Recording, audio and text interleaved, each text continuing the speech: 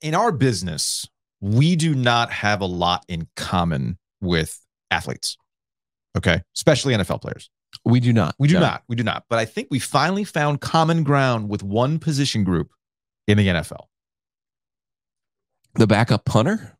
Running backs. Oh. Running backs. I feel like the Predator meme, it's Arnold Schwarzenegger and Billy with Carl Weathers. Yeah. And Apollo Creed. They yes, like you see the muscles rippling in the that might sweat. Not be us, but no, definitely not us. It's a lot of flab if we were to do that. Maybe we actually should do that and just see all the jiggle in our arms because we don't work out. But no, we have something in common with NFL running backs now.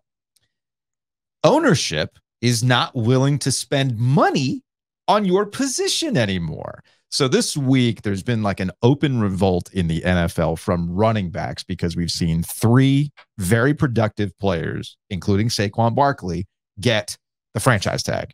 And interestingly enough, the running back position is the only position in the NFL that has seen a decrease in franchise tag average, which is pretty wild as that position continues to kind of get commoditized, essentially. Oh, okay, we draft you, you produce for us, you got tread on the tire. Oh, you want to get paid? Turn it along. No, I'm good. We're going to go draft your replacement. It's really difficult. And look, we have personal relationships with guys, including former NC State great Nyheim Hines, who is he's not just a running back. He's a utility guy. He's a special teams guy. He's gotten a contract. But it shows you, even though you can do a whole bunch of things on the field, including Christian McCaffrey, who's a Swiss Army knife, and was the Panthers offense, you still go, we appreciate it. Here's like about $13 million. And then we're going to keep it moving. Do you think it was an accident that the Panthers couldn't get a first-round pick for Christian McCaffrey? Absolutely of course not. Absolutely not. Even with all of his value because of durability. That's what this all comes down to. And when's the last time a running back was the main engine on a team that won the Super Bowl? Think about it in those terms. But how do you get to a Super Bowl? Hey, it's changed. Hand the damn ball off to Marshawn Lynch. Maybe you have 2 Super Bowls. He would be the answer. Okay. He would be the answer. So, or you know what? John Elway, I know now I'm dating myself. Time is Terrell Davis, that's fine. That's Terrell Davis, John Elway doesn't overcome he hasn't won one yet. You think Dan Marino would have liked a reliable running back? Yeah, absolutely. You know what I'm saying? So I find it somewhat dismissive when you say, well, name me the team who's won a Super Bowl that has this high paid running back. That's not the point. How do you get there? That's the point. It's one of my favorite Dave Doran sayings, actually. Might be my favorite Dave Doran saying. Okay. You pass to score, you run to win.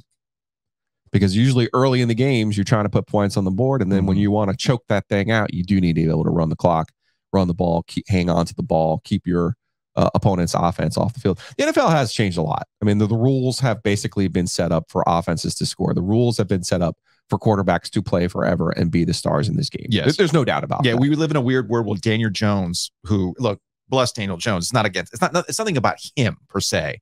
If David Cutcliffe happens to be listening to this podcast or watching us on YouTube, it's nothing personal against Daniel Jones. It's that what has he done? Man, he had that one playoff game against the Vikings where he did really look amazing. I'm not lying. I'm not even being a jerk right now. Cool. He looked amazing in that game. He was terrible against the Eagles, but man, he looked out of this world. 1-1-1-1. And yet, he's got a decent contract with the Giants. Meanwhile, Saquon Barkley, who has been their offense, truly been their offense, has been used up and spit out. But he's also been hurt. This is true. Speaking of Christian McCaffrey, and according to Pro Football Talk, there's like a group chat with all the running backs in the NFL, and they put forth this week like a concerted effort to tweet out and raise awareness and things like that. We the men of the NFL running backs. Pretty much, yeah. So here's Christian McCaffrey. This is criminal. 3 of the best players in the entire league, regardless of position, and he's reacting to Dov Kleiman's tweet about Saquon Barkley with the Giants, Josh Jacobs with the Raiders, and Tony Pollard with the Cowboys, all getting franchise tagged. And again, I cannot stress this enough. The running back position is the only position to see a tag value decrease over time. I forgot who it was who had tweeted this out. Maybe I can pull it up. But somebody pointed out it was like, here's what the average annual value of Saquon Barkley is versus like a punter. Right. Oh, it was a kicker. It was the kicking position has gone up. It has gone up. Of course, because it's more specialized than the running back position. Mm-hmm. The thought process is you could just draft a guy in the 5th, 6th, 7th round, plug him in, get a year. This is all Big Shanahan's fault, by the way. You want to blame somebody, which is the irony of Kyle Shanahan collecting running backs at this point, right? Yeah. The big Shanahan was the one after Terrell Davis with that offensive line in Denver that said, oh, and by the way, they got Terrell Davis out of Georgia after major knee injuries and turned him into a Hall of Famer. Then after that, it became, oh, well, I'll just get Mike Anderson. Oh, it's like, I'll just draft the 5th string Georgia running back and I'll win a Super Bowl. And think about it. That's basically what a lot of NFL teams have done, save for the Panthers. The Panthers love a first round running back pick. They can't get enough of first round running back picks. So here's Matt Miller, who goes by NFL Draft Scout on Twitter. And this is the thing that most of the running backs were reacting to, including Austin Eckler, who had gone in on the business of this. But this is, and I don't disagree with what Matt Miller is saying, is that the tweet reads, been saying it for years, draft a running back, play the running back. If he's good, franchise tag the running back one time, and then draft a running back, and then bring that guy up. I don't disagree with the business aspect of what Matt Miller is discussing. And that's where Jonathan Taylor comes in and he tweets out, 1, if you're good enough, they'll find you. If you work hard enough, you'll succeed. If you succeed, 3, you boost your organization, and then doesn't matter, you're a running back. And actually, whether Jonathan Taylor was being very specific with the running back position label or he stumbled into this is really what it's about. It's the position. Even though we recognize, like with all other positions, they've evolved over time. You just mentioned the kicker. It's more specialized. The tight end. And tight ends ain't what tight ends used to be back in the day. They're receivers. Remember, there was a time, and we saw this with Jimmy Graham, I'm pretty sure, back in the day. And who was it? Was it Marquise Colston as well? I only remember this from fantasy football because you could put him in the flex. But he was a wide receiver. And then he wanted to get paid like a wide receiver. And what did the organization say to him? You're a tight end. You're a tight end.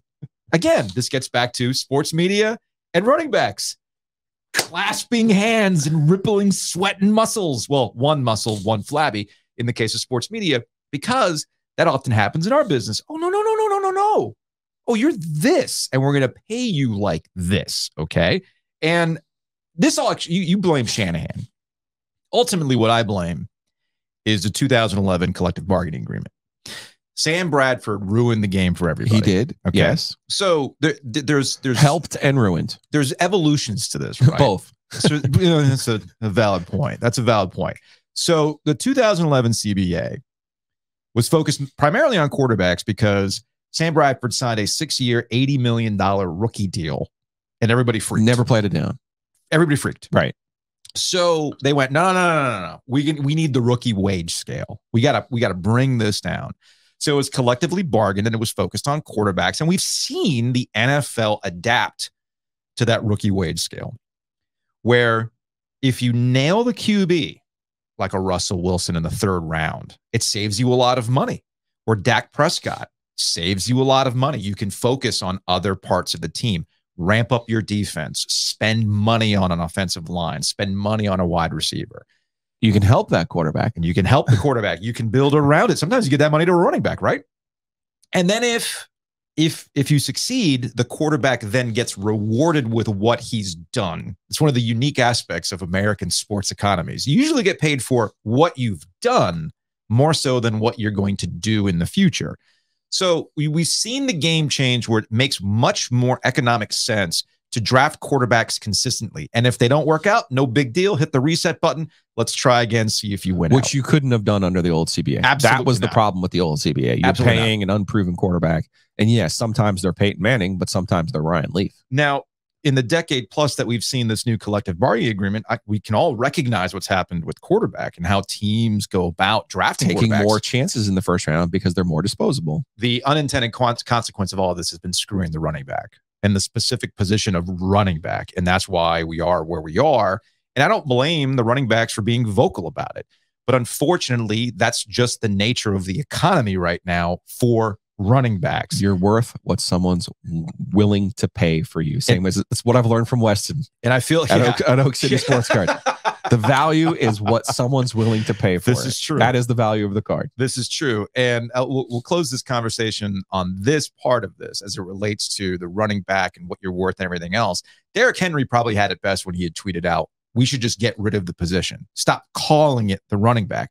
If you rebrand it and you call it for what it actually is, it needs a refresh. Needs a new font, maybe a new color scheme, new logo. Upward leaning, forward leaning, right? Yeah. Future. Is that what the NHL and the ACC said? Like spend $500,000 on a consultant to be like, well, if fish baits. So if you, fish bait solutions. So if you take RB, you give it a new font and then lean it forward with an underline, then maybe ownership will look at you differently.